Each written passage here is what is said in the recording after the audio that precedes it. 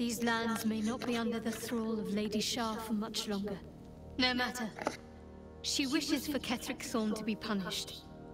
Her darkness was a blessing offered before he betrayed her. She can redirect her powers elsewhere once he is cast down.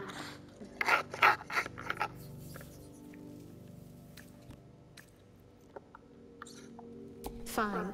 What's on your mind? Quite splendidly, to give credit where it's due.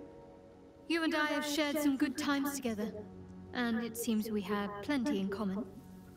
Considering all we've been through, I think I was very lucky to find such favorable company. And attractive company too, no less.